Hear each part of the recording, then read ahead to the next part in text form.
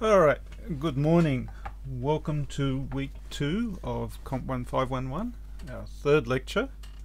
Uh, sorry, there's just a few technical hiccups. I think Tom is joining us this morning. He's just... Yep, I'm here. and Tom's just made it in by Teams. Excellent. All right, so where are we? We had a tute lab last week. Various people had problems coming to the course late, couldn't figure out how to get to their Blackboard room, whatever, things like this. Do your lab exercises, submit your lab exercises, talk to your tutor. We don't penalise people for anything that goes wrong in week 1. So if you haven't done the week 1 lab exercises, do them as soon as possible. Email your tutor, let them know what's happening. If you go to the class homepage, there's a timetable there which can help you find your tutor's emails. You should have an email from me this morning which has links to the class homepage. Another very important place it has links to is the course forum. You should have an invitation to the course forum. Have we sent out one, Tom, to people who've joined the course in the last day or two, or how does that work? That's a good question. I'll go through the list maybe after this lecture. I'll go through the list of people who haven't joined yet, and I'll make sure that they get an email. If you've joined in the last few days, check your email later today. Tom should be able to get an email out to you inviting you to the course forum. Everyone should visit the course forum at once and log in, because as the term goes on, some announcements we're just going to put out to the course forum, less important things. If it's absolutely crucial, we'll also drop it in your email, which is the official UNSW communication means. But otherwise, still go to the course forum. Every week there'll be a tute lab, except week 6. So there is tutes and labs up now, and every week they're due. Monday is at 5 o'clock, 6 o'clock, I think. I think it's 8 p.m. That's 8 o'clock. There you go, an extra couple of hours. We put the deadlines in every tute and lab, so whatever's there goes. We just have one sort of effectively database of these things. So you don't have to. The best place to do is look at the actual web page, because it has the exact time in there. This week's tute and lab. Last week's is a bit of a getting to know you, getting to know how to set up, getting to know how to get to VLab and things like this. This week's tute lab, we get into a bit of coding, a bit more serious coding. We're working with if statements. We'll get onto loops in Thursday's lecture. We're working with if statements. We've got some challenge exercises this week, and it's a typical mix of challenge exercises. Some of them, if you're coping okay with the course, the first challenge exercises aren't that hard.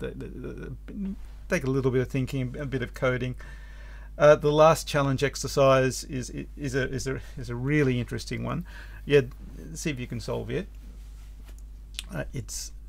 But you wouldn't be at all worried if you can't do the last challenge exercise. You'll probably find plenty of your tutors couldn't do that challenge exercise when they were doing the course, and they got really good results in the course. So it's worth noting that that one is more of a sort of problem-solving exercise. Using the tools that you've been given. You'll find that in future weeks the challenge exercises become sort of slightly different in what they're asking you to do, where there might be more algorithmic problems to solve, possibly, or other types of problems that you might be asked to solve. But these ones are very much just a sort of oh no, now I'm too loud this time. Apparently I'm too loud. Oh, you are too. Sorry. Can you say something again, Tom, while I wind down your DB? Yep, sure. This is me testing again. No, way too Technical loud. difficulties. Yeah, Sorry, good now. I've changed what I was using. I'm on my phone today rather than being on my computer. Anyhow, yes. So I'd really encourage people to try out these challenge exercises, because they're not just the sort of thing where if you've never programmed before, it's impossible to do. They're actually quite doable. There's some tricks to them. There's some problem solving, but they're a good one to try.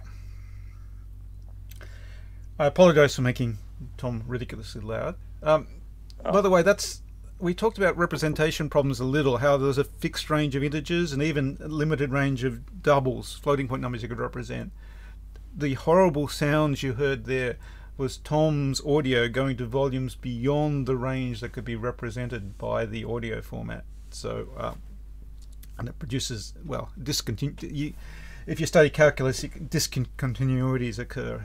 Tom's audio became non-differentiable at various points there, which produces the horrible noise. But it's also a representation problem. And do they use ints or doubles for audio?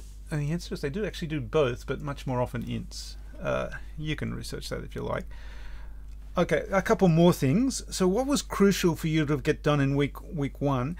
You have to be set up to write programs. So you can come into our labs if you have an online tute lab, a face-to-face tute lab, and write them there.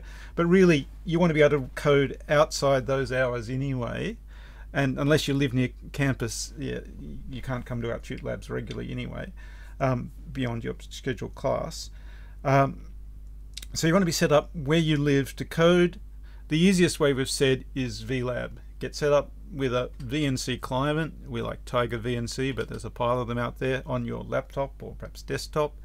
So you can, from your comfort of your home, connect to CSE and write C programs. So if you didn't get set up to do that last week, it's crucial you do it this week. So get your tutor to help you with that.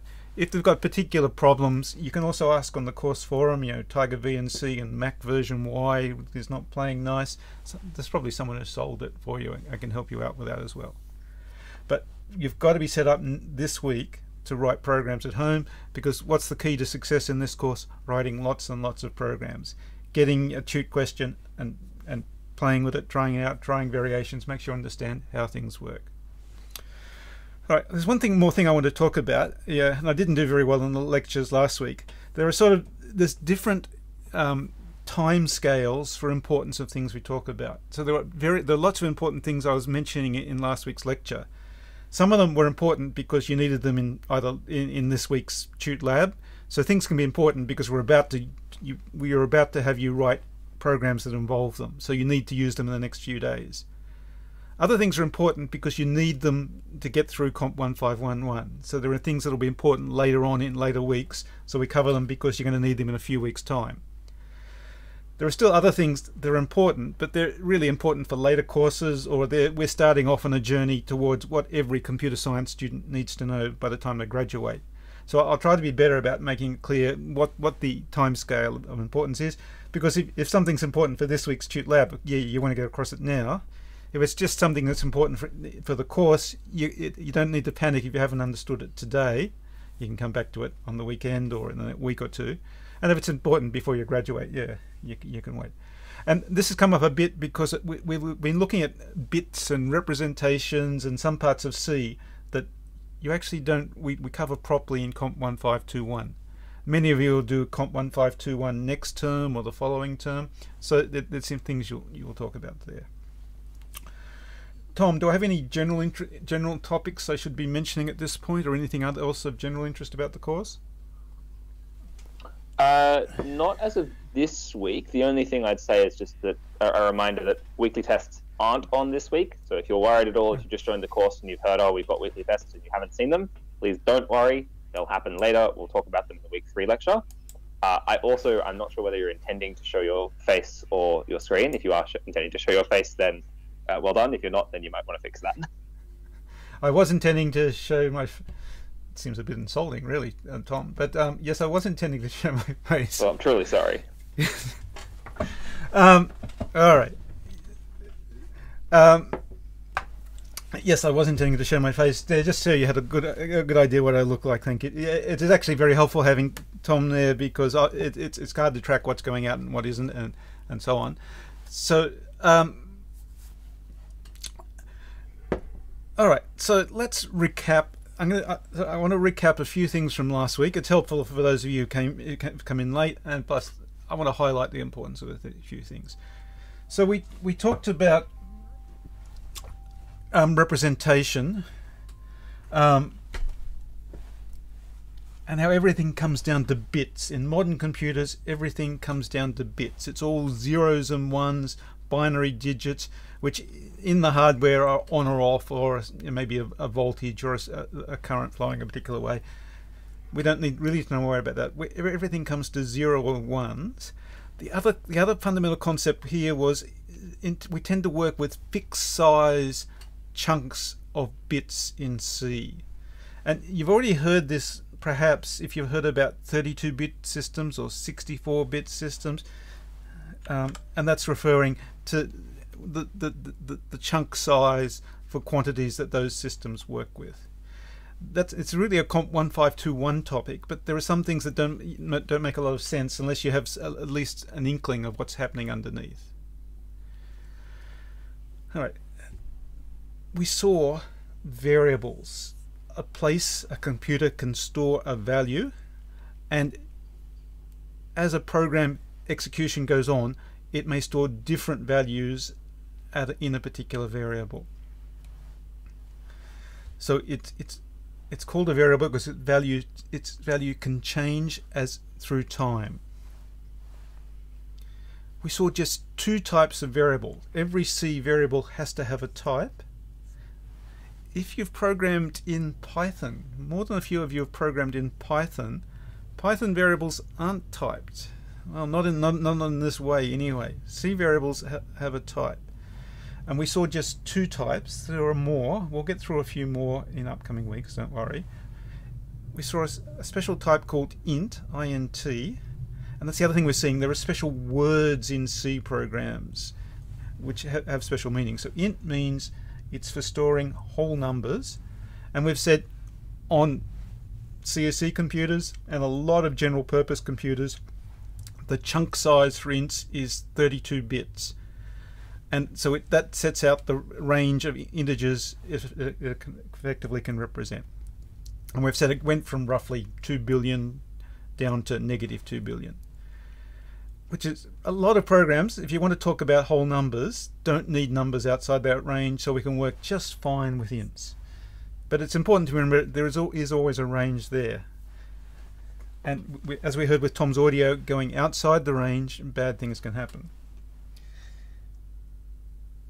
Double is for fractional numbers like 3.14159, which often get called floating point numbers.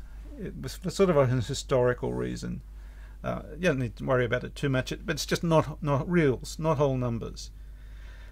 64 bits, which let's have a lot of different patterns. Let's represent a lot of floating point numbers exactly.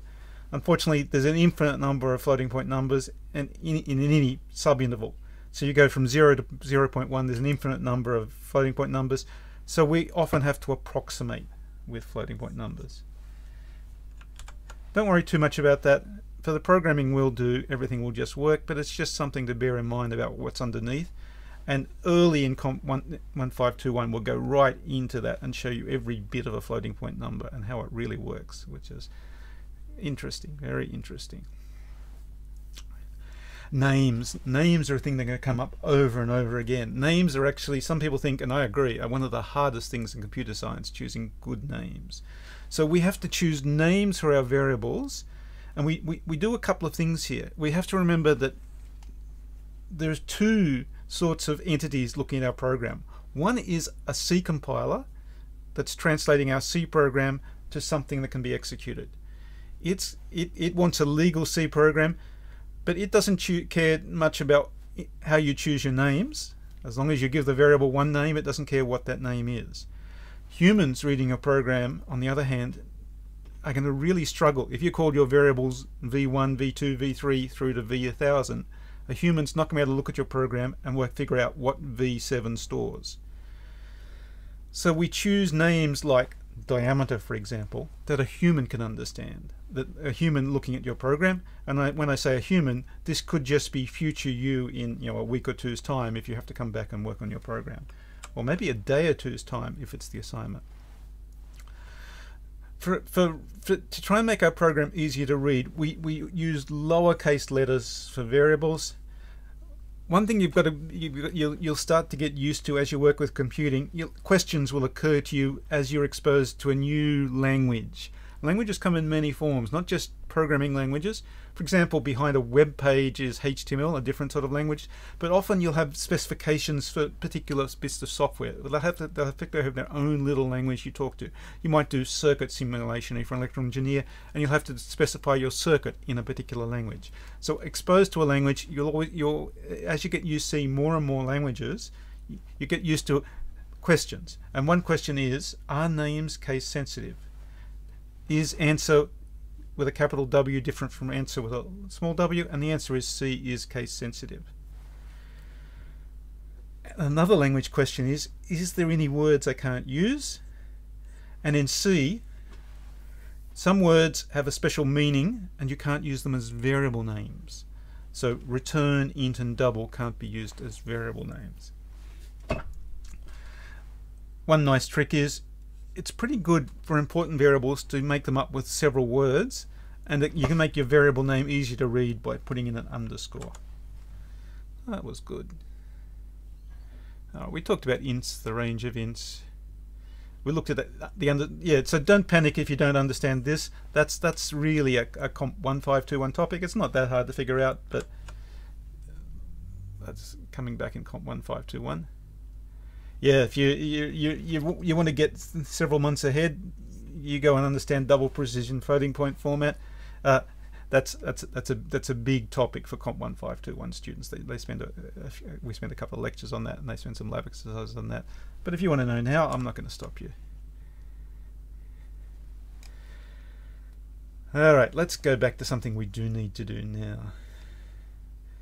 So here we are declaring a variable, assigning it a value, and we can even combine them too. We can say, see, I want a variable called answer underscore 2, and I'm going to give it, assign to it an initial value. I can assign another value to it later, and this is showing the variable changing through time. At this point it'll have the value 42, at this point it'll have the value 7. We have never mentioned what value it has here. Before you give it a value, it's undefined. It's not valid to look at the contents of a C variable before you give it a value. Well, that'll come up more than once. And you're saying, wait, I don't want that to happen. Well, DCC has special code for beginner programmers to check. Every time you access a variable, it checks you've given it a value beforehand and will stop your program and tell you if you haven't, to help you learn to always put values in your variable. All right, printf. Students have to work to understand printf, but after they understand it, it all works well. Yeah, we don't need to recap that. Scanf, we'll do some scanfs today. You can explore those. Printf and scanf. Oh, now this is what we wanted to, yeah, this is the other thing I wanted to highlight from last week. Inside our program, we may have constant values, important values, which could be whole numbers, they could be floating point numbers. Both of these are floating point numbers, which we're using maybe just once, maybe 10 times, maybe 100 times through our program. It's often useful to give them names. It can make our program more readable. The benefits are less obvious here. Most people see 3.1415926539 and realize it's pi, but it's still nice to name it pi. It will read better, but you might be less likely to pick up that, for example, as the speed of light.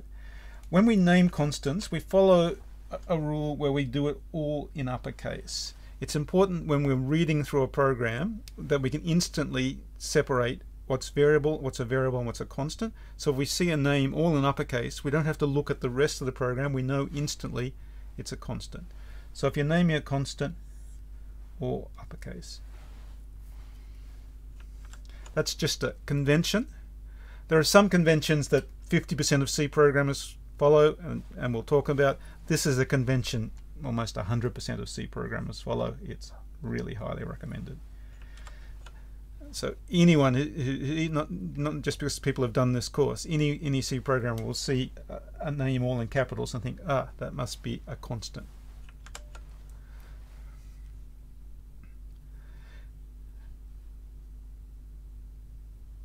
All right, arithmetic is not going to cause you much problem. It's pretty much what you learnt starting in primary school. Brackets around, use brackets as needed. We saw C division. C division's a bit tricky. Why is C division a bit tricky? C, yeah, I guess there were two lessons there, wasn't it? C associates a type with a number appearing in your program. If the number has no fractional part, it thinks it's an int. If it has a fractional part, it thinks it's a double. The other thing is, if you do integer division, if you do integer divided by integer, C gives you an integer result. It wouldn't. It's a choice. It's a design choice. You're saying, how would I know that? How would I know that beforehand, Andrew? You wouldn't. It's a design choice. Other languages have made other design choices. Sometimes they even change their design choices. Can I make a note on that though? One of the ways that makes it really easy to think about this is if you think about it in terms of the types. So if you divide an int by an int, clearly you'd expect to get an int. It doesn't really matter what the numbers are. You've got two ints there. It would be really weird if you end up with some other type. Whereas, can I point out there's lots of languages that where you indeed to get a double from, well, or a floating point type from dividing two ints though? Well, yes. So I mean, in other languages, if you're thinking about this in terms of types, that's kind of the intuitive way you might end up with it. So it's probably like if you're thinking about this in terms of what C does, int divided by an int, of course you're going to get an int. But then once you fill in some real numbers, it might seem a bit weird. But with the types, that kind of makes sense. If you've got a double divided by an int, though, since doubles are a little bit more precise, they can represent like more numbers than an int can. It kind of intuitively makes sense that you might end up with a double, because a double is possibly going to create some things that int wouldn't store. So when you're looking at your mathematical operations, especially during your labs this week, really useful to be thinking about what type is this thing, what type is this thing, what type is the result going to be, and then if you you need to apply some brackets, so you can say, 100 divided by 3 in brackets, that's going to be an integer, and then if you multiply it by a double, then that result's going to be a double. So you've got to be really careful about what types am I ending up with, and if you're careful about those, then division and these other operations, which can be a bit scary or be a bit weird, might make a bit more sense. One way I've talked about this, but let me nag you about this, is to write tiny programs. Put 5 divided by 3 in a program and see what happens. And if you don't understand what happens, ask in the course forum. So it's writing small programs, running them. So this is a side note. The behavior of this relates to what both the computers C was designed for long ago, which was small and slow.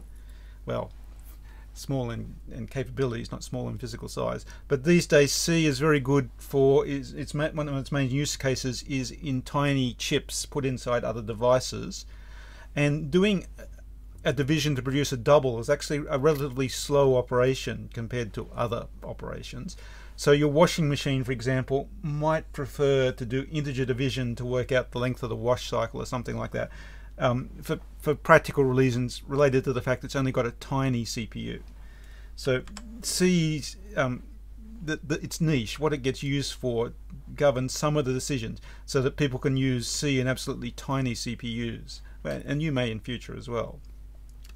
But as Tom said, the Y is sort of secondary. What C actually does, understanding it. So yeah, int divided by int goes int. But if it's either operand is a double, you get a double. You're saying, oh, memorizing this is a bit is hard. Yeah, and as you see more of C, and as you see if you go on to code in other languages, you develop it becomes much easier to pick up these things. All right. C also has a percent operator, which more or less computes the modulo. If you know modulo arithmetic, it computes the modulo. It's more accurate probably to say it gives you the remainder, which is a closely related idea, the remainder after division. So 14% 3 gives you the remainder of after what you get dividing 14 by 3, which is 2. We'll do an example with the modulo operator shortly. Let's keep moving along here. All right, so we saw some examples there. I think I've talked enough about all of this. So this is one of these topics that this is important you understand by the time you graduate, but it's not important for this course. And I'll try and flag all of those. And we saw a few Linux commands which you can practice yourself. All right, let's flick then to all right. So hopefully I'm going to be able to make, as I do code up in lectures, the code as I do it should be available live at this URL. You'll have to go down one directory level for today's lecture. Hopefully that will work. We'll see how that works. If statements. All right, the last bit of our recap, if statements. they do what's called, I'd call control flow, and you'd call conditional execution. We want to make a decision and then sometimes execute some statements and sometimes not execute those statements. That's an if statement. Can you have an if statement inside an if statement? Yes, you can have whatever you like in here. Between those two braces is whatever C code you want executed conditionally. If this expression is non-zero, whatever's in here could be one line. I'd encourage you to keep it to just a couple of lines, but it could be 100 lines or 1,000 lines, and the C compiler won't complain. Your tutor will say your program's unreadable, but the C compiler will not complain if you have 1,000 lines inside an if statement. You could have an if statement inside an if statement inside an if statement inside an if statement. It's a bad idea in terms of readability, probably, though we don't have the tools to do anything better at the moment. We will once we see functions. But it's whatever's inside those two braces. They're marking the limits of the code controlled by the if statement. And here's a more complicated if statements. Often we want to do either this code or that code. Never both. Never both. If the expression is 0, this code here is done. Could be one line, could be 1,000. If the expression is non-zero, this code here is done. So this is a fundamental thing there. What's this expression? Often it's something like x greater than 0 or so on. In fact, yeah, I think we've got some slides coming up. All right, so we did the dice check program. We're going to come back to that and work on that shortly. So we're going to, I'm going to, here are our comparison operators, the 6 comparison operators. And when we say, you're learning stuff coding up in C that'll be useful to you in other languages. So if you go on to write R in your stats course, R will have comparison operators more or less like this.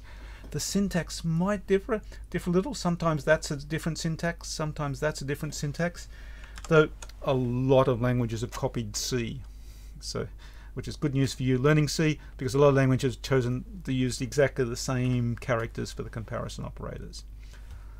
All of these operators can be thought of as generating 0 if the comparison is false and 1 if the comparison is true.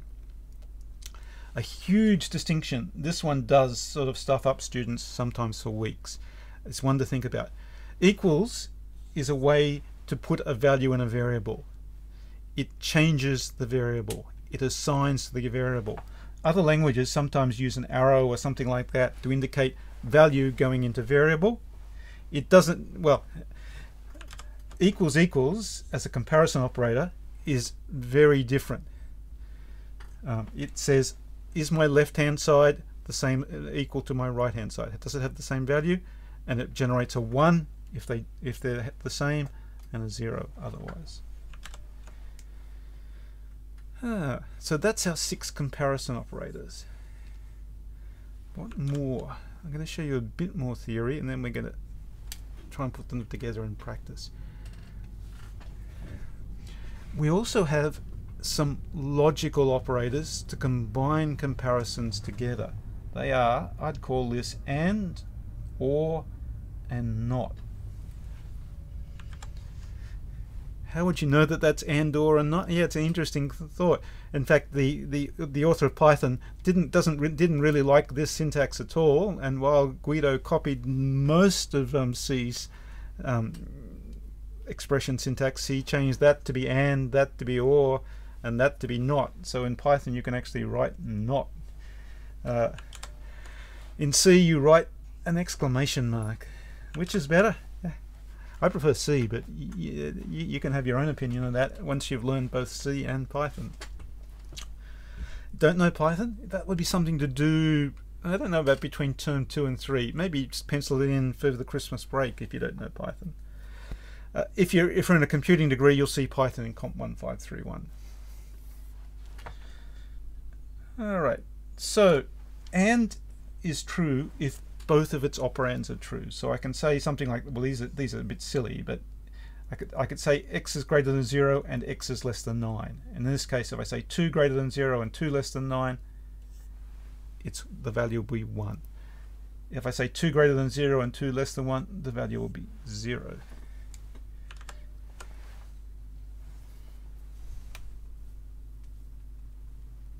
Or is true if either side is true. Sorry, or is 1 if either side is true.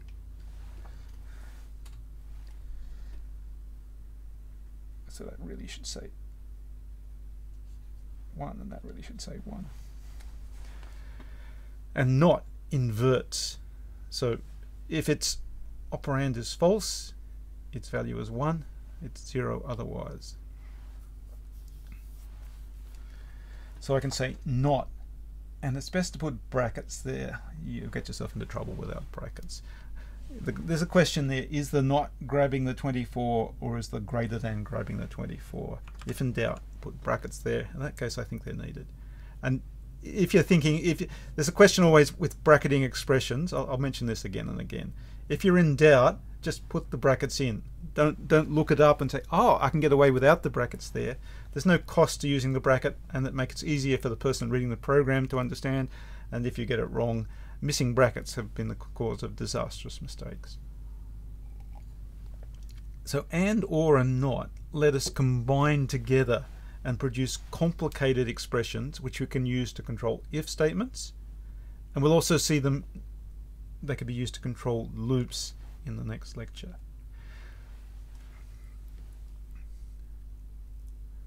Oh, all right. I'm not huge on memes and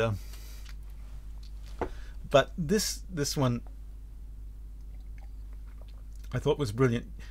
It's what we see a lot with people who are struggling with their first programs. I've seen it so many times. You get stuck focused on looking really narrowly, trying to solve the problem, and you can't get through it.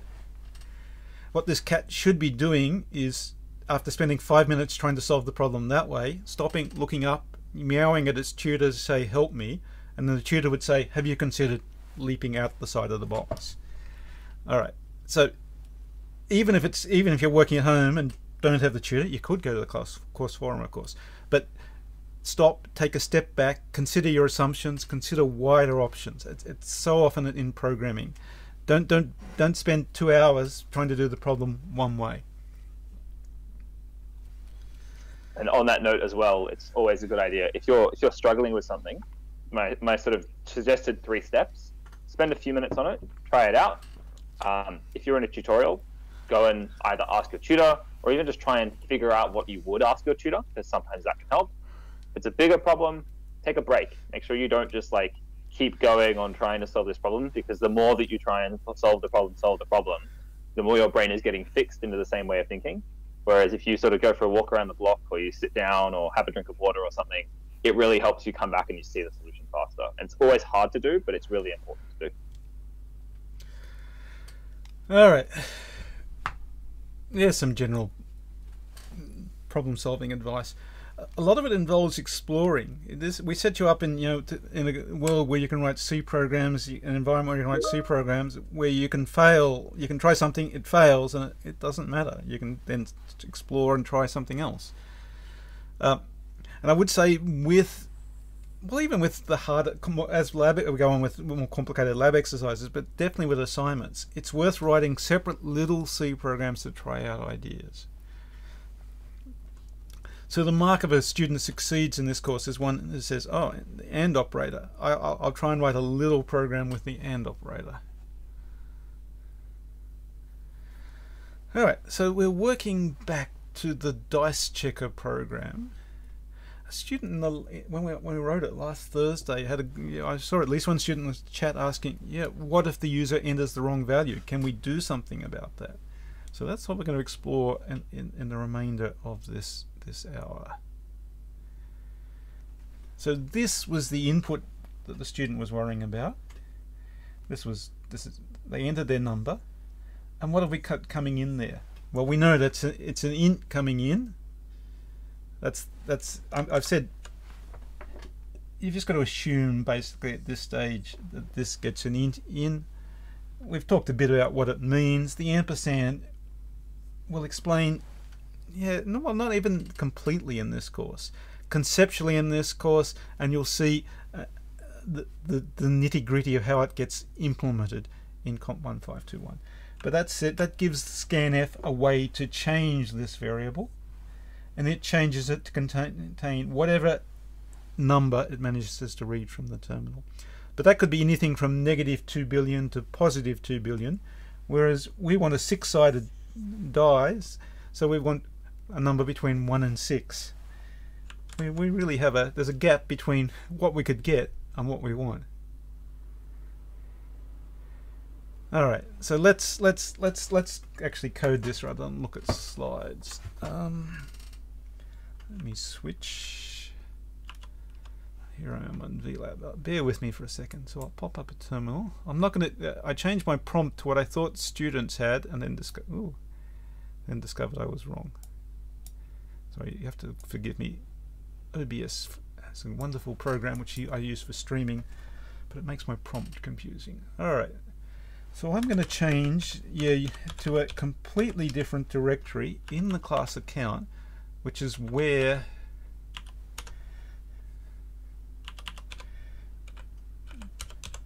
which will be accessible by that URL, and I'm going to write my program there.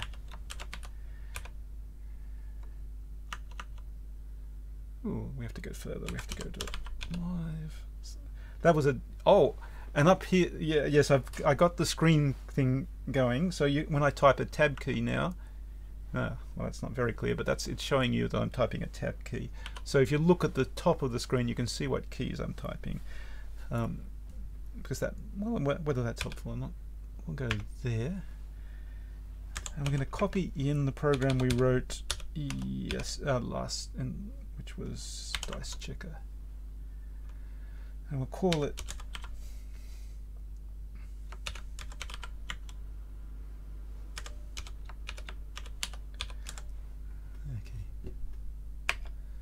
Now we've said first CP there.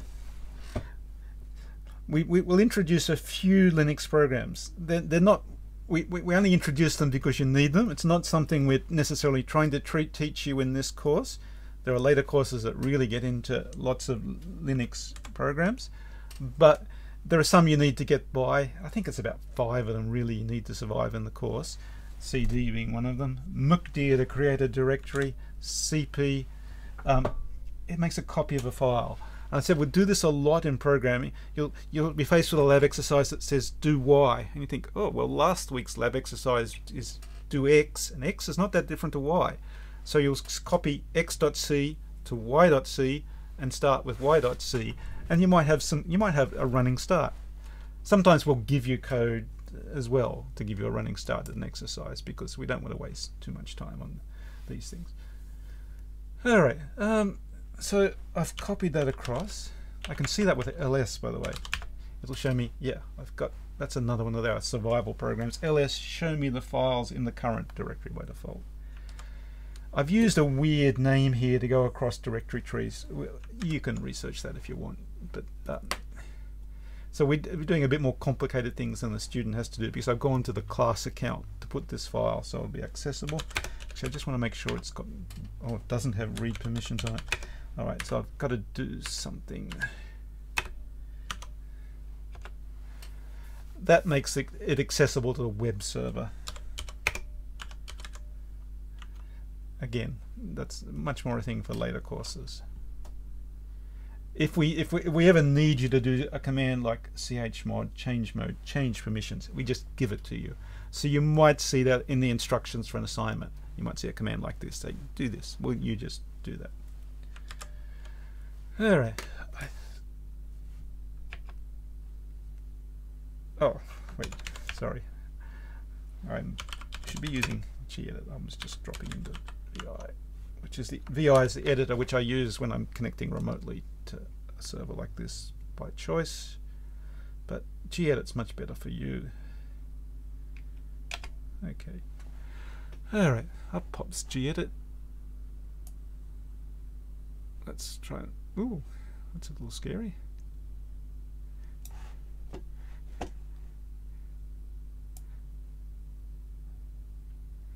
That looks nice. All right.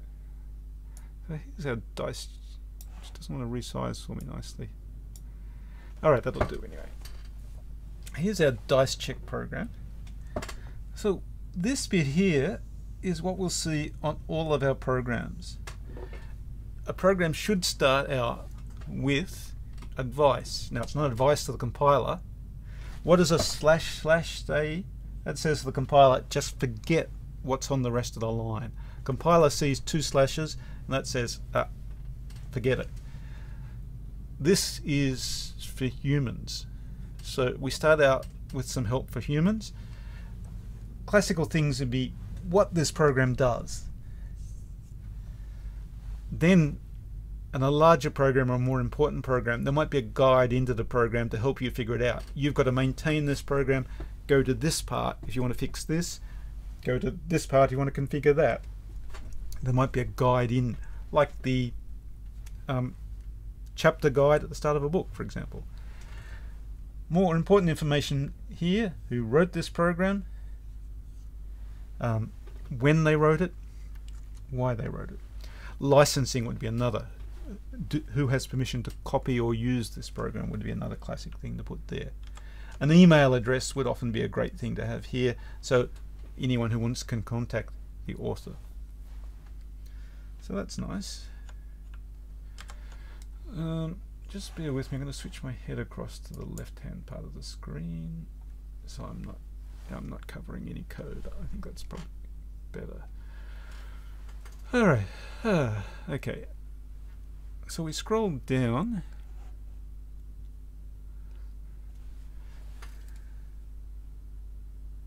We've seen all of this. We've got 2 int variables in this program.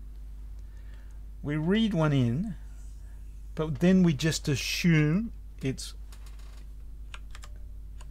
within the range 1 to 6. So how would we check? Alright, so let's put some checks in here and check. Actually, I guess what I should do is also compile the program and run it. So I'm over here. Compile the program. Let's make sure it works and see the problem. I run it. So I enter 3, enter 4. School roll succeeded. But what happens if I entered -4 and 1,000? We're not checking. Whoa! I won't worry about my program now.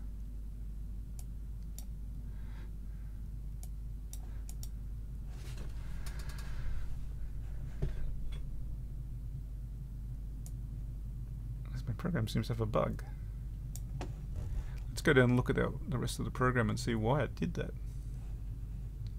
Oh, there's a greater than equal there. That really should be a double equals, shouldn't it? If equals secret target. There we go. Fixed a bug. Let's check our bug fix.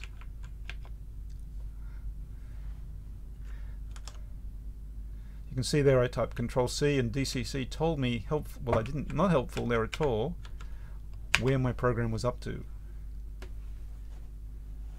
Oh, and I've written half an if statement now. Alright, I'll go to writing the whole if statement. Oh, we saw this trick. I'm halfway through writing a bit of code, but want to compile my program and run the existing code. So I just say, oh, that's a comment, and the compiler will ignore it. So we can now check to see if my fix of the program works. If I enter 4 and 5, my school roll failed. If I enter, but I can enter 100,000 and 8. So there's no checking there. So, oh, secret target, yeah. It's nice having this up here because if we want to change it, it's an easy to find place. We don't have to search through the code and find out where the target is. This is a crucial part of this program. What is the secret target? And this makes it easier to change and easier to find. It's fantastic, not for making the program run faster, not for making the program compile correctly. It's fantastic for a human be able to change, read, understand the program. And we're talking about it over and over again. We write C code, sure, that's got to do whatever the task is correctly, but we also write C code that's easier for a human to understand, ensure is correct, work with.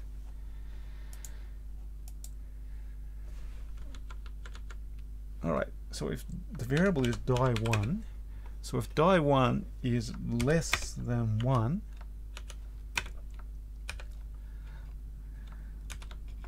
what do we do? Yeah, good question. And the other possibility is if die1 greater than 6, what do we do there? Probably the same thing. Oh. Sorry, you'll have to excuse me, I'm so clumsy with this editor. A week or two and you'll be much more proficient than me with it.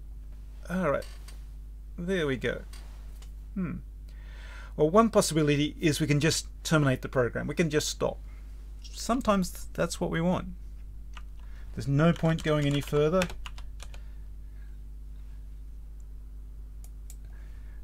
And this is something we'll see much more of. Main is a function. It's the only function we're going to see for a little while. And we're not going to talk much about what functions do. But here's a word. We've already seen it. But return says stop the function execution. The one there says something went wrong. That's really a side note. But if I want to get out of main saying no, things aren't good, I can do that. So let's try that out as code. If the first die is inappropriate value, we'll just stop our program. Let me save that using the Control S shortcut. Flip over here. Let me just resize that. That's annoying me.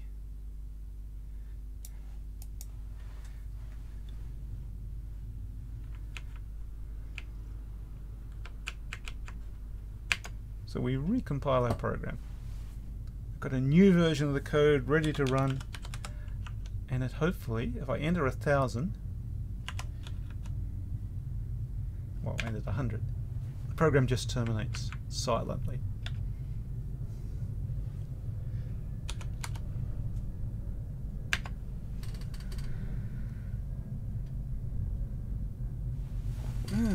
All right, could be better. Sort of safe, but it's very unfriendly to a user, isn't it? So if it's going to have a human using our program, just exit it silently. Doesn't seem very satisfactory. There are other circumstances where it might be fine. If this was a program that wasn't really used by end users, maybe that would be okay. I don't think so. Normally you want some sort of message, an error message, I'd say, to say what's gone wrong.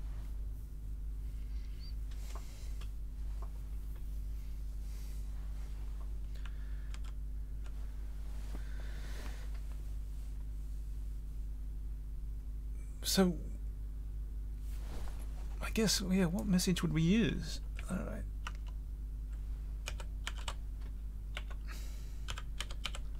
Let's try.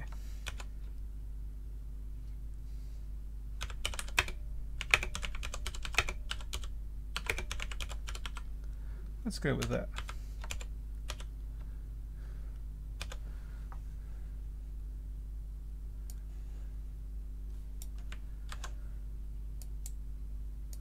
And we put it there. Yeah, all right.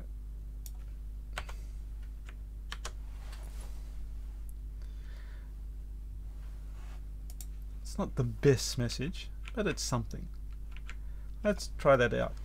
Now, I think both Tom and I mentioned that this week. Students often they sort of think about a program. That's great. They think, maybe on the bus or something like this. They think about a program, and then they type it all in, and then they spend ages trying to figure out bits here and bits there. It's better if you can certainly compile incrementally write 5 lines, compile them, make sure they're correct. Write another 5 lines, compile them, make sure they're correct. Now you have to do some parts of a program.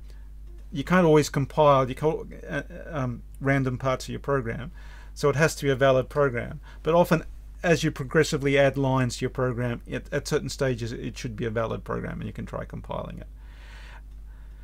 Even better is if you can run and test your program in parts as well. And that's a bit harder to achieve, but it's so useful. So this isn't a great program, but we can run it, we can test it. So let's enter a dice roll. While you're talking, Andrew, there are some good questions in the chat about return 1 versus return 0. The important thing with that is just the return part, which just means that end main, which means like no more code will get executed. 1 and 0 is just convention. 1 generally means like an error, something went wrong. 0 means everything was okay. And pretty much always when you're writing code, you're going to be dealing with return zeros. But if something's gone wrong, like there's an error, return 1 just means this thing was an error. It becomes really important when we have programs which run other programs, which we almost never do in this course, which we do a lot of, for example, in later courses. COMP1511 is all about programs running other programs. A little bit in COMP1521. So for now, it's the return is the big thing, saying I want to get out of main. What value main's returning is not really important to us. And as Tom said, it's a convention. It's an almost universal convention. There is a machine platform out there that doesn't follow it. All right, there's my program working with an error message of sorts. I get a -4. It says not a valid die value. All right, I want to make this better, but it's a bit annoying, isn't it? I've got this repeated code here and here. Programmers hate repeated code. It's extra work. It makes things harder to read, and it creates the possibility of errors if someone changes one bit of code and not the other. It just repeated code we hate.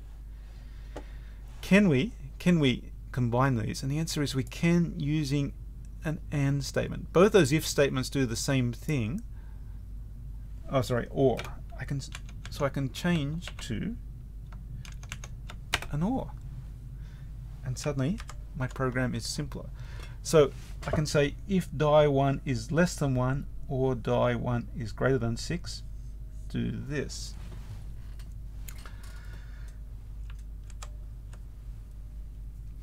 Now it's niggling me here. There's another thing you'll hear from this tutor, you'll hear from anyone who's done quite a bit of coding. Another thing we hate, along with repeated code, is seeing sort of numbers in the text and we're not quite sure what the numbers are. And often the old phrase for them is to call it's a magic number. It appears there, but it's a bit hard to tell why it's there, what it means. And you're saying, well, it's obvious, Andrew, it's the number of sides on a dice. But that's not exactly true, is it? I think we saw in the lecture slides, it's possible for there to be more than 6 sides on a dice. Did we have a picture? Oh, look there. We have a lovely 4-sided die. 8, 16. I'm not sure what that one is there. So we would like there to should be a vary. 20-sided die, maybe. It could be a 20-sided die, but we really want to replace that 1 and that 6 with constants. What do we call it? Max die and min die. And up here,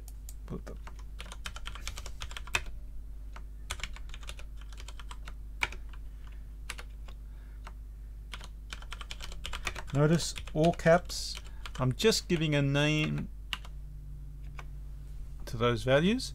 The very first thing the C compiler does, it'll see min die and it'll put 1 there. It'll see max die, it'll put 6 there.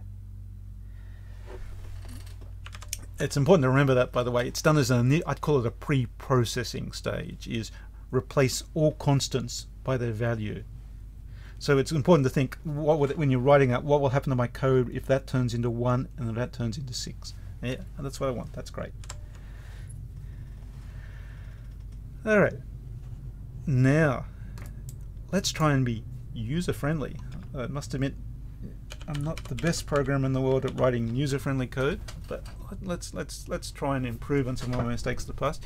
What does the user want to know? We've told it that wasn't a bad value. One good thing to do would be to tell them, actually, come on, get it. Why are you so bad? Is to say what wasn't a bad value.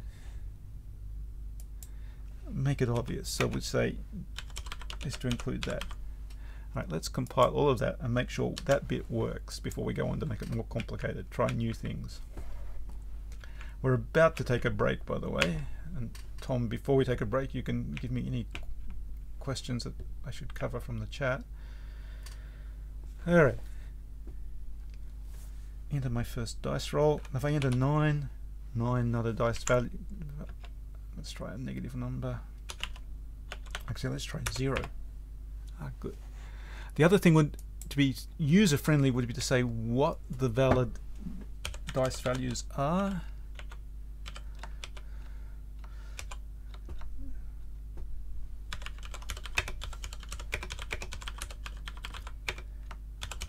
So it must be between min die and max die.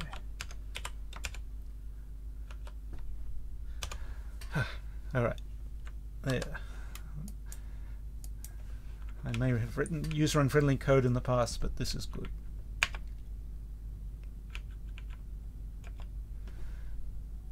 Enter your first dice roll.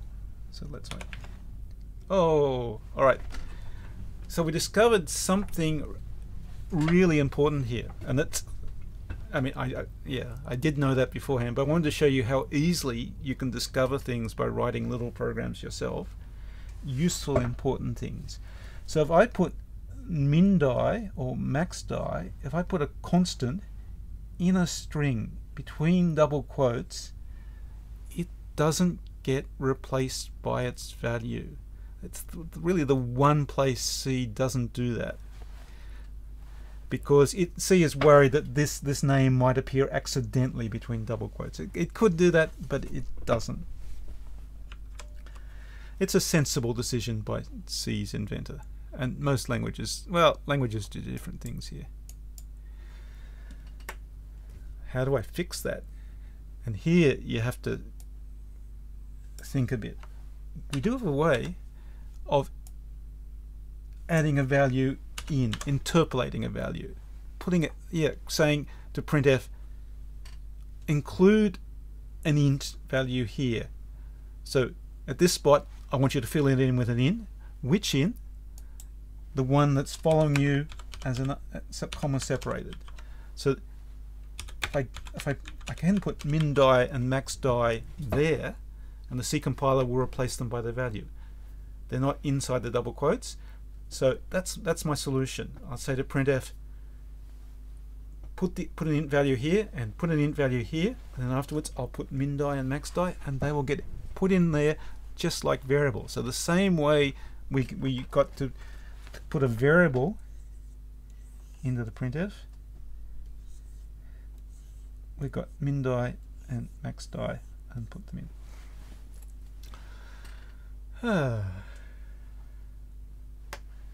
All right, I'm going to compile that, run that, and if that works, I'm going to answer any questions that Tom passes on from the chat, and then we're going to have a 5-minute break, and I'm going to stretch and stand up and go out and look at the beautiful sunny day.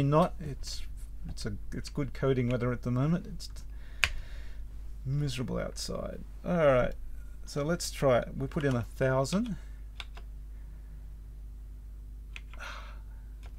We'll put in minus 45.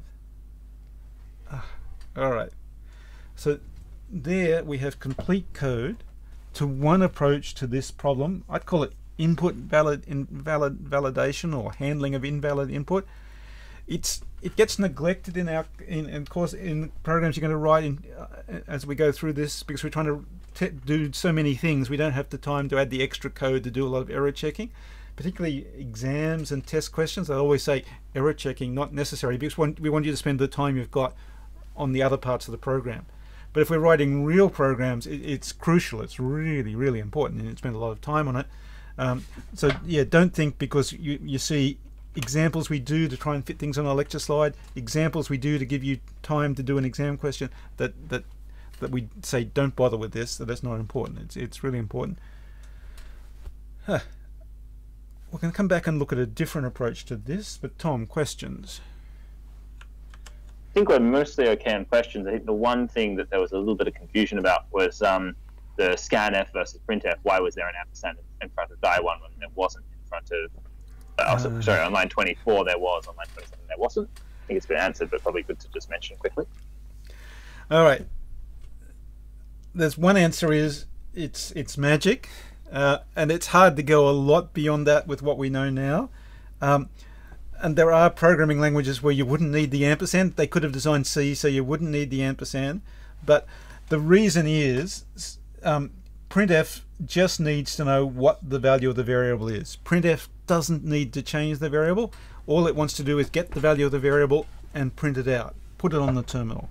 Scanf's job is to change that variable, so it's got to have some way to get at the variable and change it. The ampersand gives scanf the opportunity to change the variable. And we'll so it's worth noting as a summary then. Oh, sorry. No, you go on.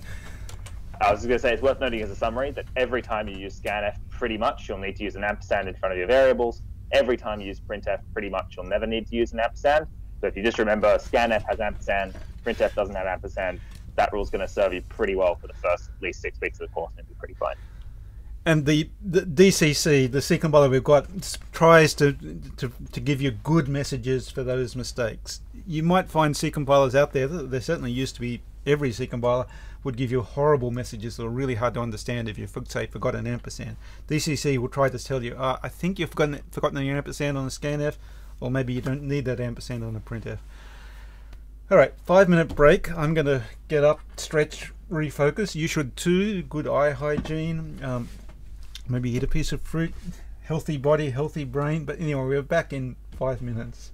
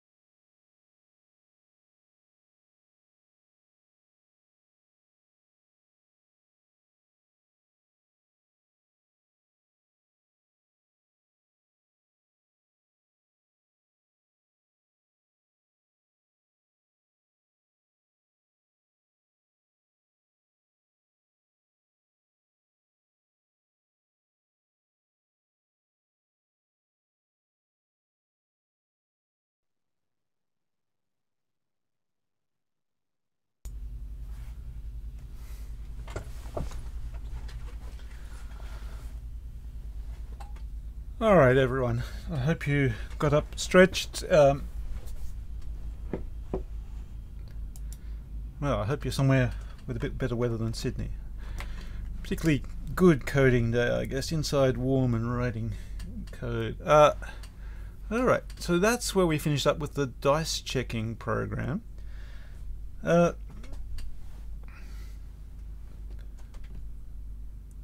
possibility occurs to me. This says, look, I'm just going to stop. Often that's the right choice. So we've added information to help out the user, but we're just stopping. Now, one possibility would be to say, go back, say, enter your number again. Next Thursday's lecture will cover repeating operations, looping, but we can't do that yet. So what about making the value right? So let's look at two approaches for making the value right. Convert this to a valid value. Instead of printing out a message, instead of exiting, make it a valid value.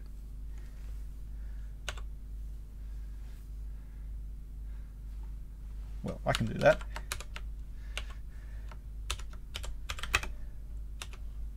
Here's one possibility. Oh, do I know the die 3 is between min die and max die? I actually don't. So I could assign something to die 1 that makes it valid. And I guess the logical thing is, if it's less than the minimum, I'll make it the minimum.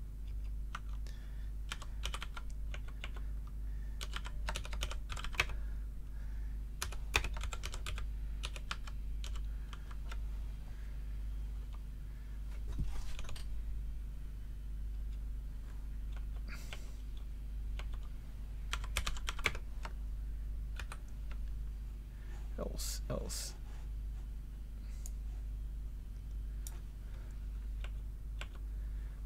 Well, I'm going to write this program. It's not right. Some of you are saying, oh, is that right, Andrew? No, it's not. But it's often useful to get code that's not quite doing what we're wrong and make sure we understand the meaning of the code. So what does that do? What does that program do? Yeah, it's a bit hard to tell, isn't it? Because, well, I'll compile it and run it. It's a valid program, I believe. No, it's not a valid program. Why? What's DCC telling me? Line 28 expected expression, line 53 expected brace to match this brace. So sometimes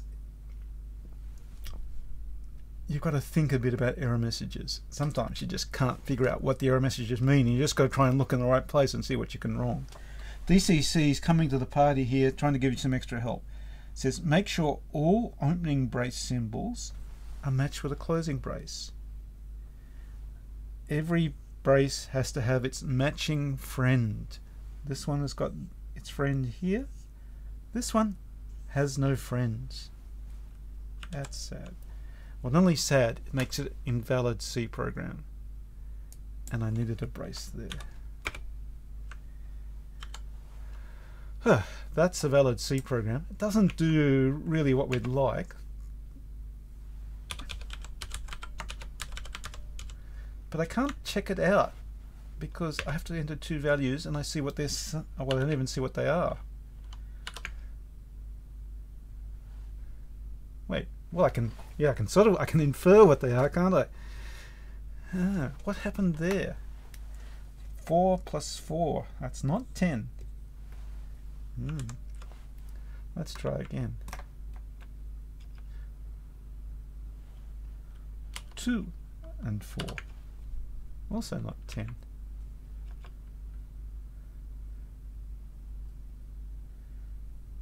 1 and 4.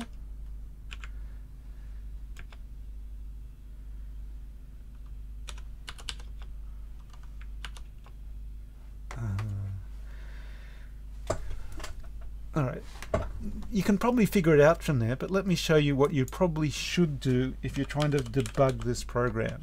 You'd probably do something like this. You'd say Tell me what die 1 is now.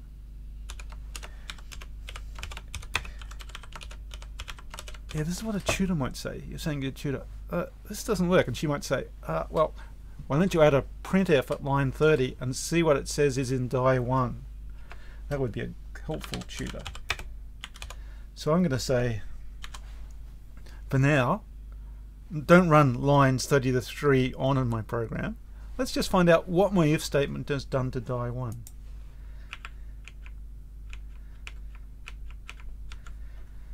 Don't be that student that says, well, I know what it does. Your tutor's telling you this for a reason, and sometimes we're confused. Sometimes even there's an error in the program we can't even see. We've got the program in our brain is correct, the program in gedit, no. There's a subtle error, an extra character, a missing character. That's a valid C program, but a different valid C program. So let's run this out. So enter 5. Oh. Enter 7. Enter 78. And you can see what it's doing. I've got the wrong if statement. Well, wrong. It's not what I wanted. If the die value was too big, I wanted to make it max die. If it's too small, I want to make it min die. So it's -9. Yeah, it becomes min die. How do I fix that? Another if statement. I can do that.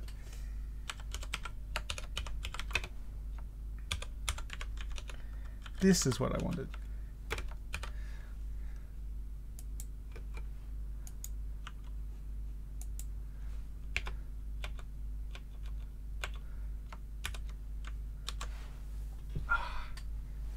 It's not quite the best way to write this. It's not the only way to write it. There's always multiple ways to write it. Then it becomes which looks best, which is easiest to understand, which can be I most easily assure myself that it's correct, which is fastest to write if I'm under time pressure. It's worth noting as well, Andrew, just for a moment there, made a very small mistake, which he instinctively corrected, but it's one thing that's worth thinking about. Before, we had no space between the angle bracket and the M in max die, and he just went back and fixed it. But you might be wondering, should I have spaces there, or should I not have spaces there, and why are there spaces in certain places or set places in not? It'd be really useful to just have a look at how your tutors and Andrew are writing their code, putting spaces in certain places and not having them in not. We can talk about what the specifics rules are if you get confused, but try and match this kind of style, because this is the style that pretty much everyone in the course will be using, and it is the style that we think makes it easiest to read and understand your programs. So I can write the program like that, and the C compiler will say, yeah, that's all good. But the human looking at it goes, I can't understand to see that. It visually makes no sense. That's hard to read. So Tom, we follow conventions to try and make it easy to as quickly and as easily as possible for a human to understand what the code does. And those humans include us. And excellent advice. Just follow what you see in the example code in the course, your tutor writes. Once you're out of this course, you can adopt your own style conventions. You can convince the world's C programmers that yours is a better style, and that's fine. But for now, walk before you run. Just follow our style. All right, I think that compiles. I've been wrong before, and I think it's good now. I think that will clamp the value. Yeah, that's a nice word for it. That's clamping the input in the range. So we enter a value that's too small, it gets set to min. If we enter a value that's too big, it gets set to max. Should we produce a warning message to the user? Yeah, that really depends on our circumstances. But probably for this program, yes. Other circumstances, no. And this is such a common piece of code. I'd call it such a common programming pattern. We have an input coming into a function, to a program, into a something, and the first thing we do is limit it into a certain range so that we can now depend on it being in that range and up and following code and avoid any sort of problems. All right. So yeah, clamping is one word for this, clamping it to that range. But if the dice is less than 1, it will make it 1. If it's greater than 6, we'll make it 6. Does this change the program? I don't think it does. Something to think about. Other ways to write this program.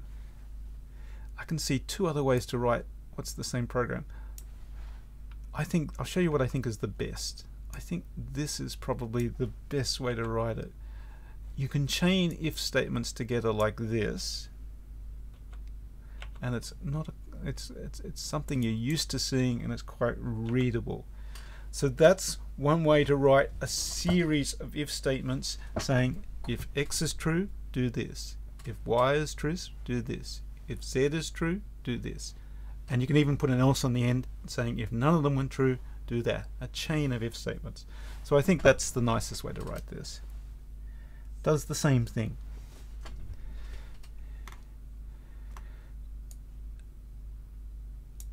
And you could actually get rid of the else and write them as 2 separate if statements. And in this case, not every case, in this case it would do the same thing, because if die 1's greater than max die, the first if statement has to be false.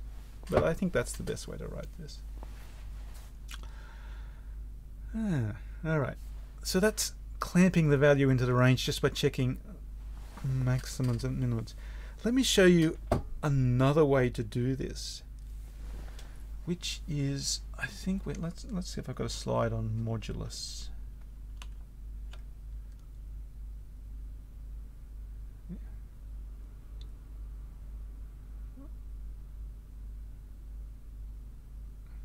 Yes. Right, percent gives us the remainder of a division. So if I take percent 6, I get a number 0 to 5. There's a lot in computing that depends on modular arithmetic. It pops up all sorts of places.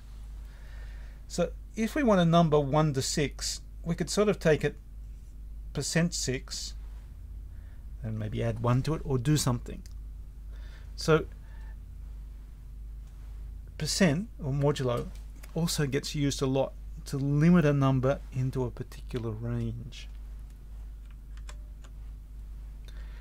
One thing you might see is if you wanted to queue up students in 10 separate queues, you might take their ZID %10, that will give you a number 0 to 9, and then you could say if you use that number to say which queue you go to. You take your ZID %10, and if it's a 3, you go to queue 3. ZID %10, if it's 0, you go to queue 0.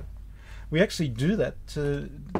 We had a lot of auto tests queued up to go to the student page, and one of our admins said, "Oh, I'll do that."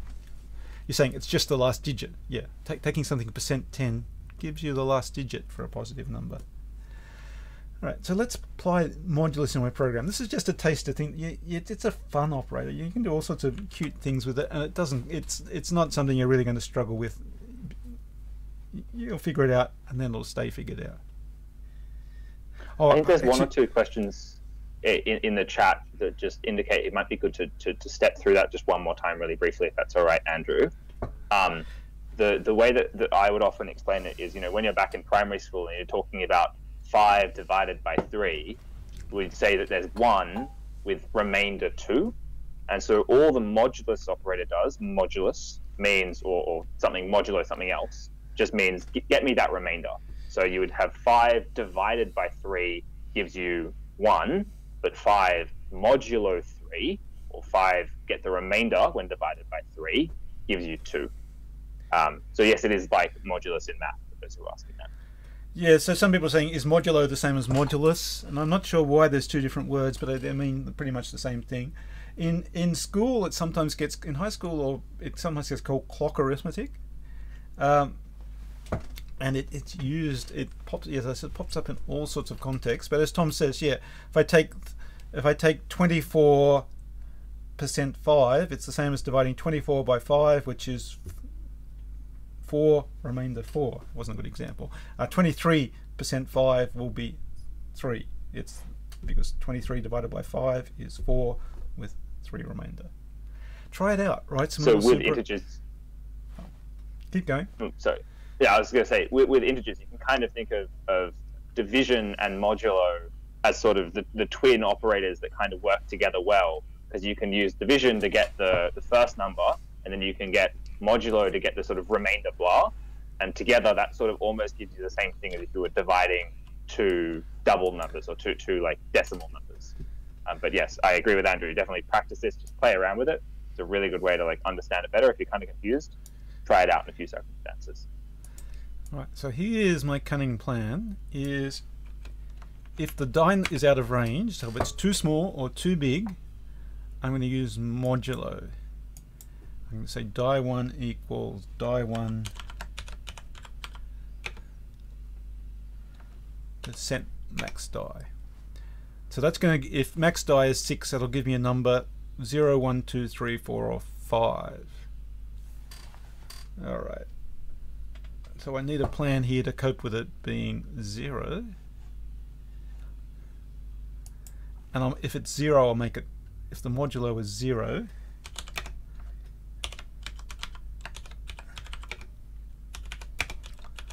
I'll just flip it to the other end. Is that a good decision? Yeah, it's interesting, isn't it?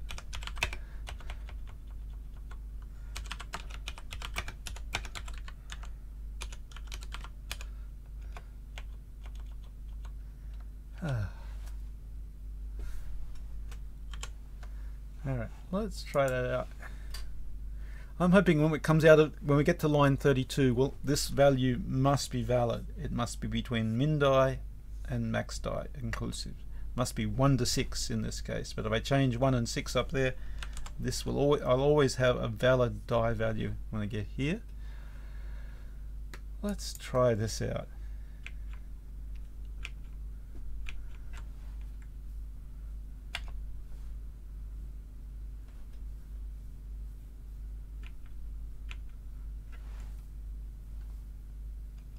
Valid program, but there's an infinite number of valid C programs and a small, tiny subset that do what we want to solve the problem. So just the compiler working, yeah, that's great, it makes us feel better, but does the code when executed do what we want? Alright, here's testing it. Let's try a value that's in the range. 4 should stay 4, and it does, because this if statement says here, if die 1 less than min die, that's 0.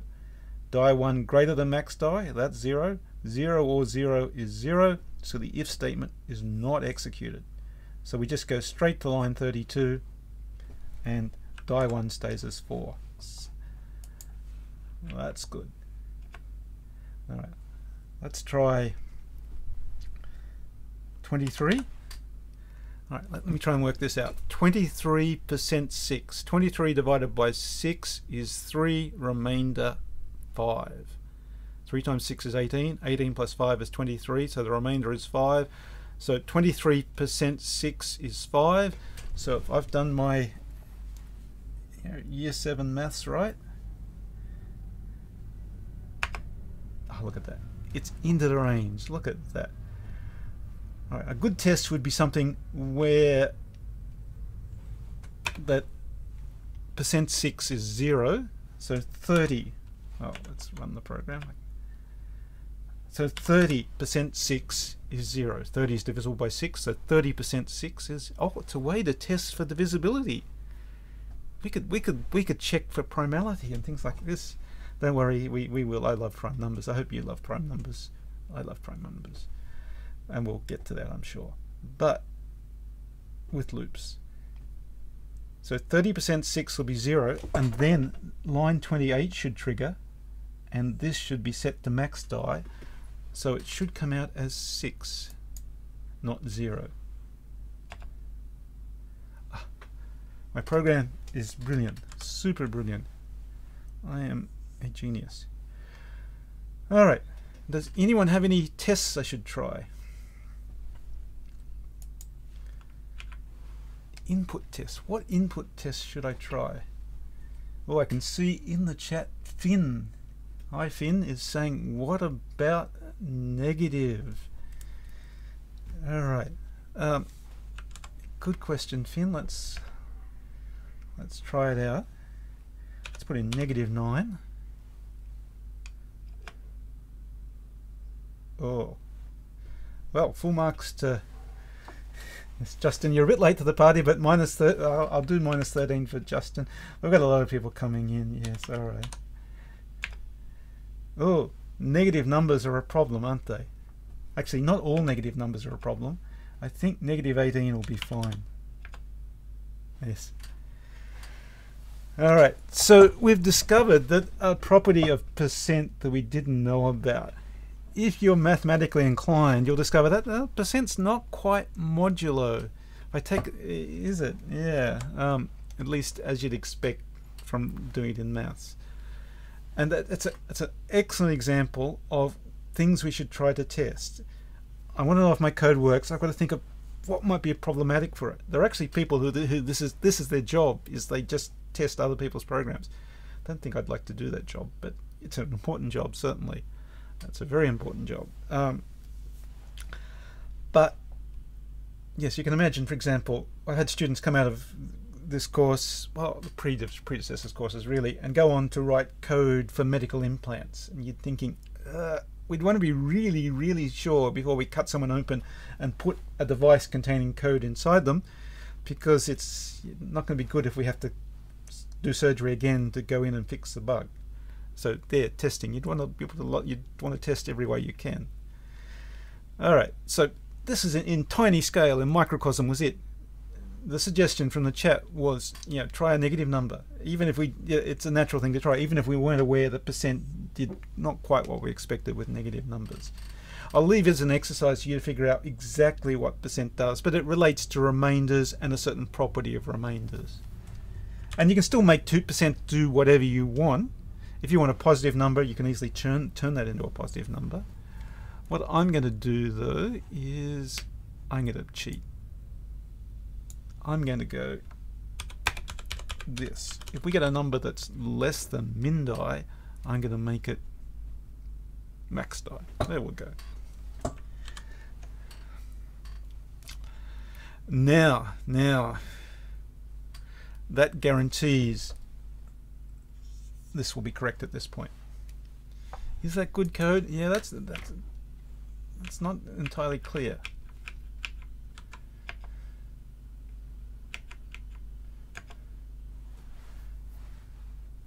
But if I enter -89, it'll come out as max die.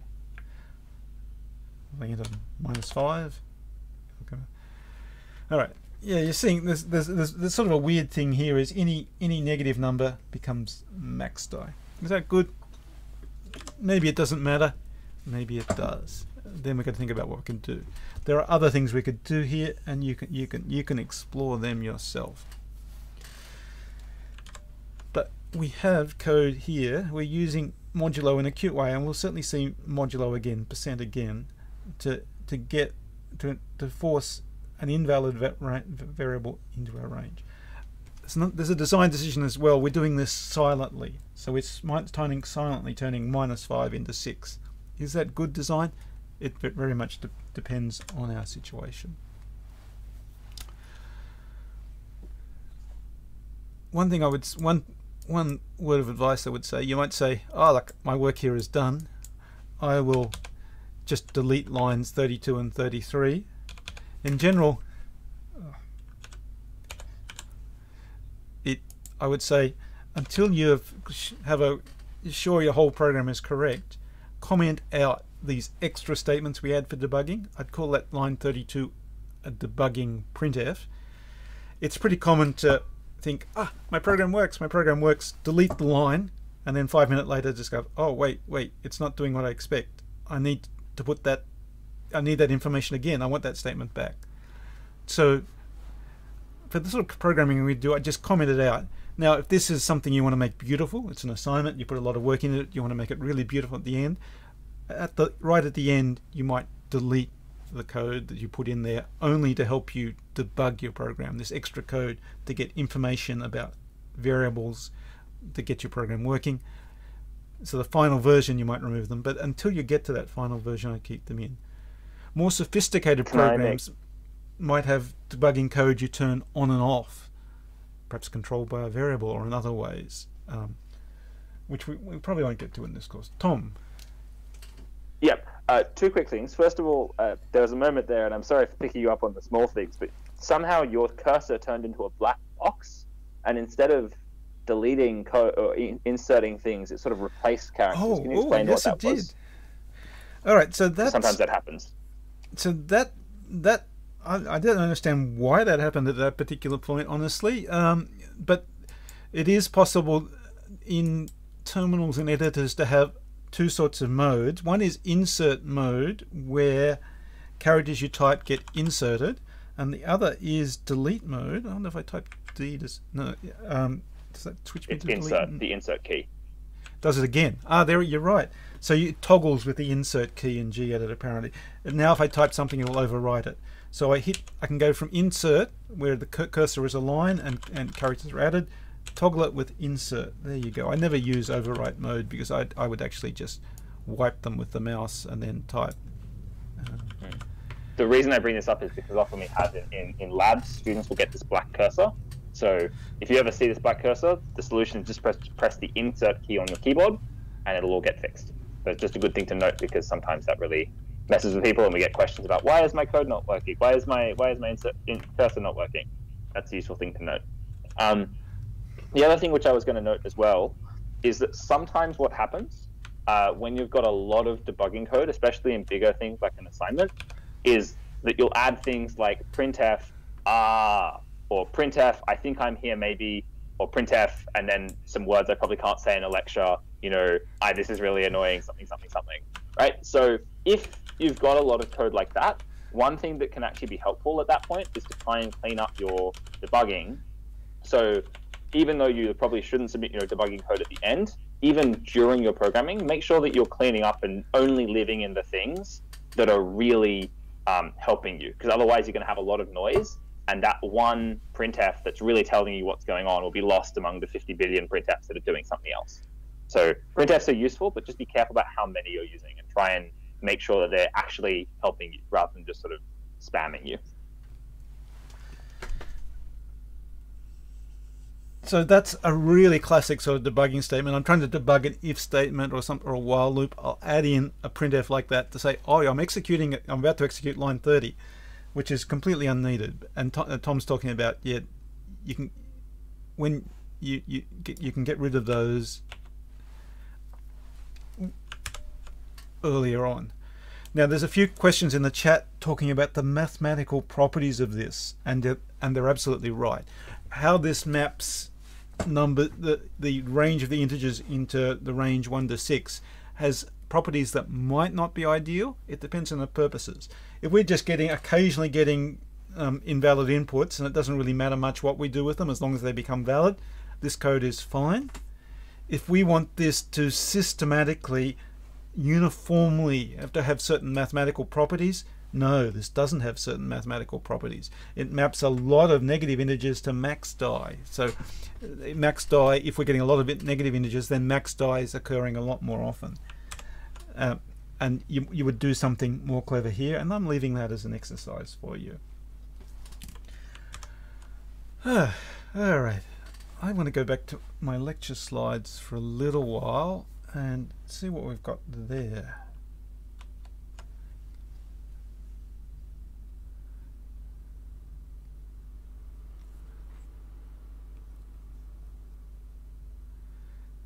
Yeah.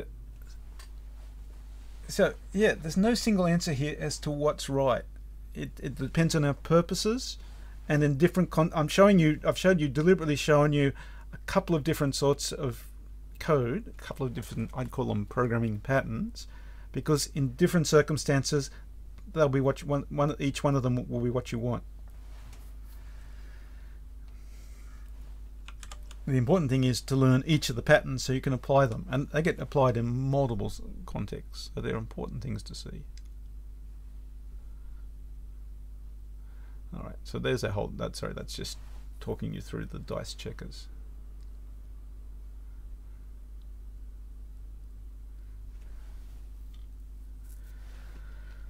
Alright, there's a few small programs here. I won't code these up and run them, but they're all on the class website. So there's a link in the lecture slides for you to click on, which will take you to the class website. There's other ways to get at them. So you can get these programs, compile them, and run them. What does divide by zero do? Interesting question. I believe divide by zero. Well, all right. I believe we're not mathematicians here. We can execute this. I said I wasn't going to do this, but I am. Let's grab our program to date and make it into divide.c. And I'll just make sure divide.c is readable to the web server, so you can access it if you want. What of this code do I need? Well, almost nothing really. It's a bit sad, isn't it? In fact, throwing it away all.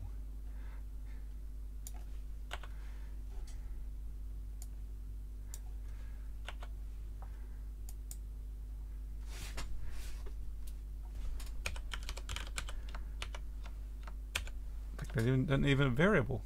This is programs becoming tiny.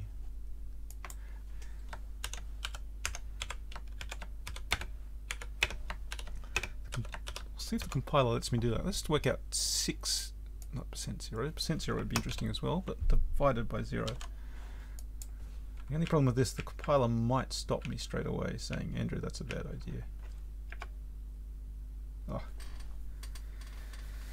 DCC is saying it. Alright. How do I need to... That might be enough to disguise my attempt to divide by 0, so I can...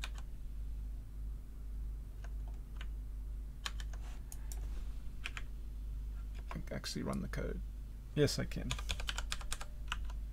Actually, I'm surprised that DCC didn't pick that up. So easy to fool a computer. They're so silly. Oh, and I've overwritten my dice checker. Damn it. Alright, which is really annoying. I'm going to go back, save this file.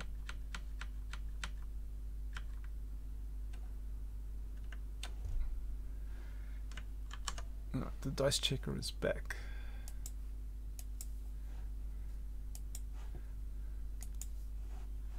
Sorry, we know where we're going. This won't take long. Yeah, I highly recommend making copies of your programs as you move on. Also, if you're doing a lot of work on something, get it copied to multiple places. If you've got an internet connection, your CSC account, or copied to a USB stick, or just another directory. Alright, so what I was doing was int x equals 0 and then dividing by x. It is worth noting that every time you auto test or you use give to submit, your code is saved, and that's really, really useful because it means that we, like if you lose your code, or if your computer dies, or if your dog eats your bytes or something, I don't know, we can restore that. So really, really good practice to submit regularly, to auto test regularly. You can give an auto test as many times as you like. So please, please, please, just regularly, every time you finish working on something, auto test it, just so that we can access it if you've lost your files, basically. Oh, and I'm compiling. I'm not having a good day here.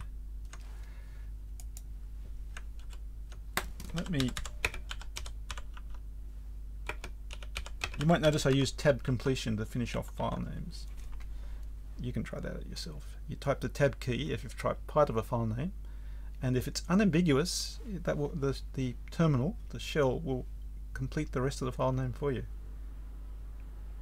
Alright, I've compiled my divide program back where we were and run it. And DCC stops execution. What will happen in other C compilers? It's really undefined. A C compiler could do anything, absolutely anything here. So it's important not to divide by 0. Alright. Notice DCC telling me here in a not a very legible color that where the problem is in my code. Look down here, it's saying, it also gives me the values of some variables. It's saying that when code execution stop, I think you might want to know x was 0. Here's where execution stopped. What was the actual error? And then DCC's throwing in a bit of information for you. Read that carefully and you're happy. Alright, so let's go back to my lecture notes. I had a scheme to avoid that using if, and there we have saying if y is not equal to 0, yeah, go ahead with the division. Otherwise, print out a message saying that. So there's a nice little bit of code. The whole program is there, which you can try out. Yeah, alright. What else have we got in the way of programs? I like this one. This one's quite nice. This is sort of in the theme of the code we saw before. It's another example. I like examples. Yeah, so we won't be able to get a chance to go through all the examples in any detail like we went through the dice checker one, but that doesn't stop you going through, and you can grab this code and you can experiment, try it. This one is so much, it fits very much in the theme of the valid input, but rather than valid input we want absolute value. So if x, we want to convert x from negative to positive, so if x is, this is a mathematician wouldn't write this like this. This is a programmer's way of doing it. We assign x into absolute value, and that's great if x is 0 or positive, because it's the absolute value of a non-negative number is itself, so we can do that assignment. But absolute value, this variable has incorrect value until we execute the next if statement. So we come down here and say if x is less than 0, then flip. Would that be better written with an else? Yeah, maybe. But it's been written like that to show you a different way of writing the C, so you make sure you understand the meaning of writing that C. So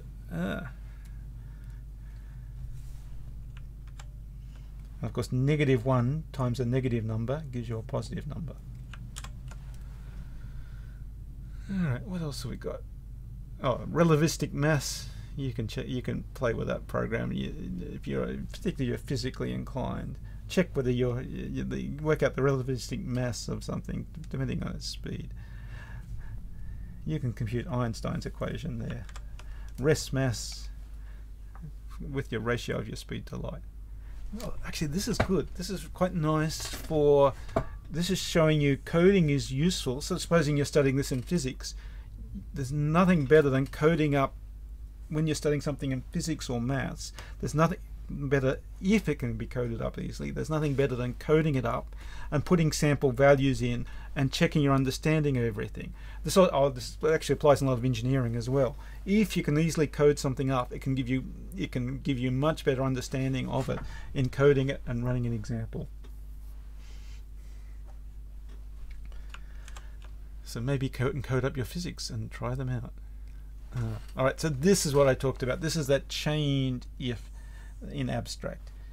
This code runs if expression 1 is anything other than 0. This code runs if expression 1 is 0 and expression 2 is non-zero. So, and this code runs otherwise. So there are 3 pieces of code. Only one of them will ever run. Always one of them will ever run, but only one of them. So if expression 1 is non-zero, it runs, not these 2. If expression 2 is non-zero, it runs, but not those. And lastly, if the expression 1 is 0 and expression 2 is 0, this runs. You can try that out. In fact, I wanted to code this up to do a program for the weather. All right. But work out what to wear based on the weather. We'll start again with the dice check program. We'll call it air.c. We'll make it accessible to the web server.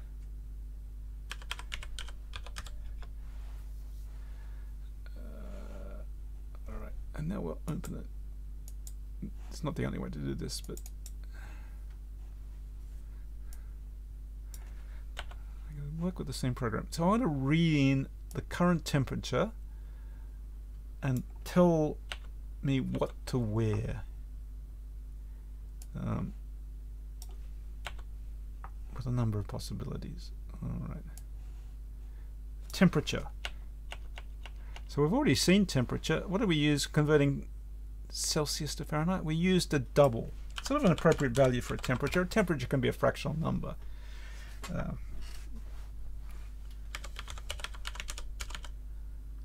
we'll say double it into. Please enter outside temperature. Really, that's, well, does that misspelling matter? No, it won't. We'll leave it there just to show you it doesn't matter, because it's just a message we're printing out. It doesn't matter what it's spelled. Well, it does matter to the person reading it, of course.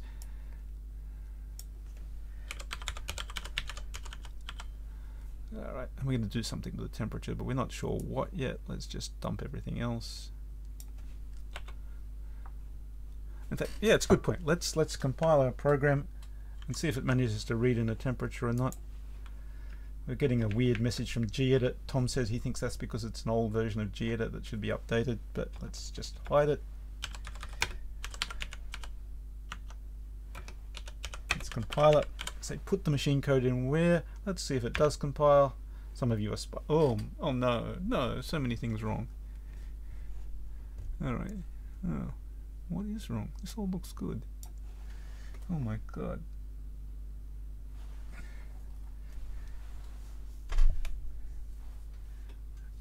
There's an error in user include.io.h. That's the system include file. My whole system is broken. Alright, one thing to do is if you get a pile of confusing errors, don't look at the last one. Often we get what we call as an error cascade. We create a problem. I did this accidentally, by the way. It's not an uncommon thing to happen because of C syntax, but there's an error cascade here. The first error has then led the compiler astray. It's got really confused. This is accidental, but it's a great example. So go back all the way, ignore all the last errors which are scary, and go back to the first error and see if that makes any sense. Error expected identifier or brackets. That doesn't make a lot of sense. And it's pointing at the slash. Alright, we go to line 1. And in deleting the comment, I just left a single slash. How will our compiler be interpreting that slash? It'll be thinking it as a divide. What happened there? The compiler then went to include stdio.h, which brings in printf. It tells it how printf and scanf work. But the trouble was, it started into stdio.h expecting to be doing part of a divide. I don't know. It was just confused from there on. So it then gave me a pile of errors. It got being confused in there. But the real problem is just here in the first error. DCC tries not to do things like that, but that's one it doesn't get right. I go to the first error, fix that line, and suddenly a lot of those errors should go away.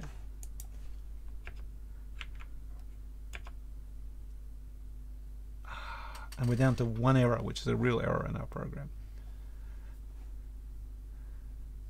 So it's saying correct values. Yeah, we forgot.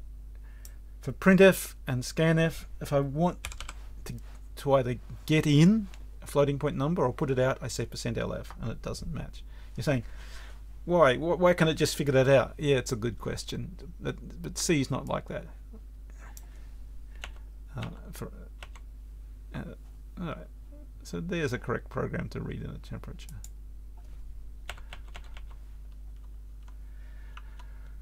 That should compile. Alright, let's try and change some. I'm running out of time. Alright, let me try and put together a chained if that will help you out today quickly. So if the temperature is less than, say, what do we say, 15, what should I wear? Wear puffy jacket. I do have a down jacket. For me, it never gets cold enough in Sydney. I see students who come from places like Singapore and Thailand, and even in summer they're wearing puffy jackets. So I guess it's a relative thing. We probably should have our programmable customize it. It should, you know, what climate do you come from? Else if temperature less than 20, say 1, we'll say printf. What do we do? Long sleeves. Yeah, wear long sleeves to go out. And else, what will I wear? I'll wear a t-shirt if it's.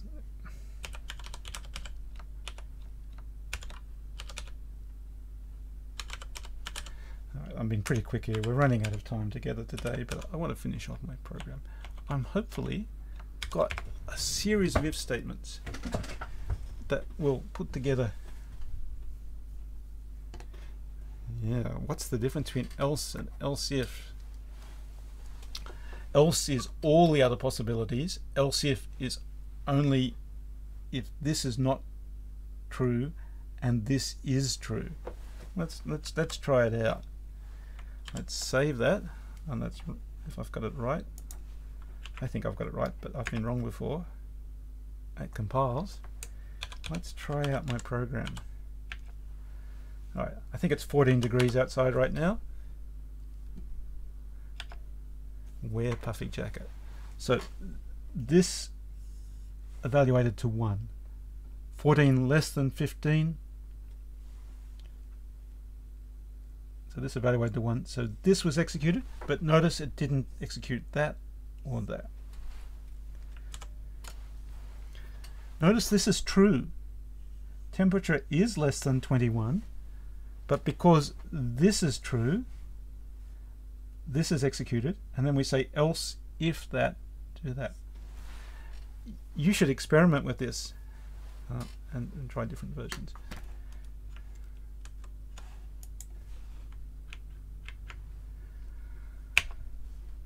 And let's try, oh, I didn't need to recompile, I haven't changed my program, but let's put in 45. Yeah, good advice. Wear a t-shirt if it's 45. And let's suppose it's 20 degrees. Sorry, let's run my program.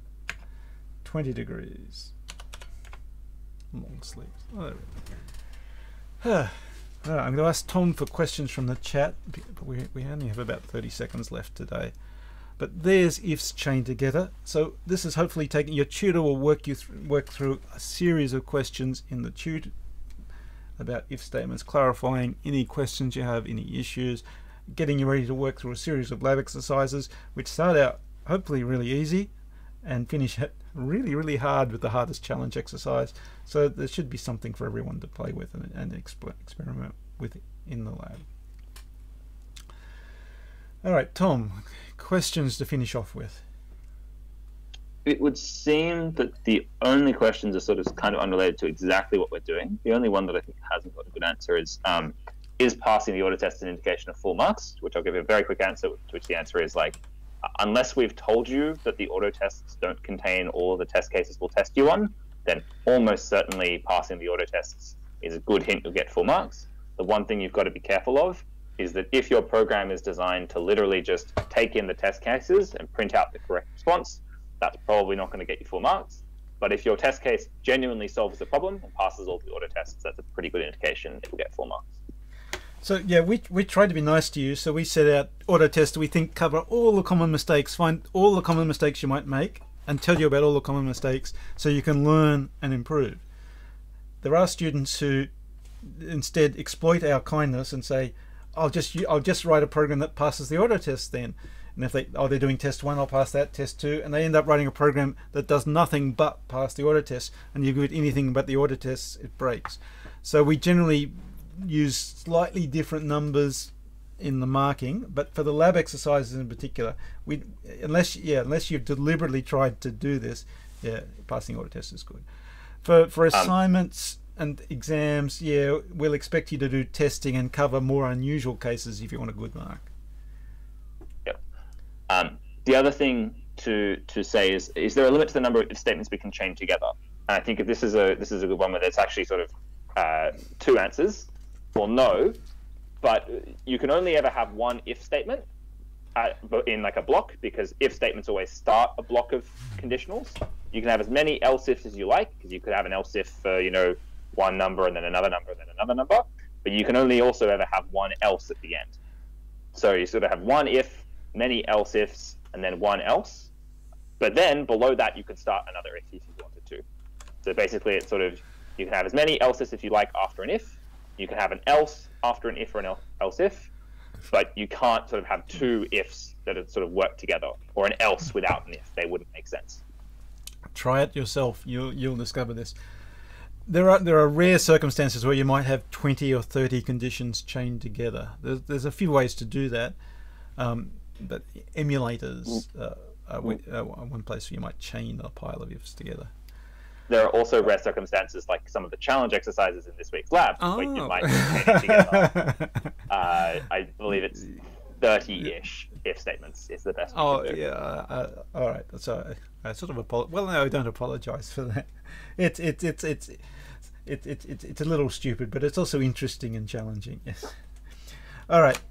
Thank you for joining me this morning. As I said, rug up, stay warm, and code away. I hope your tutor lab goes well this week. So I'll see you on Thursday at 2 o'clock for our next time together, where we get the exciting topic of loops. Yeah, so we'll dive into loops. All right, see you all then.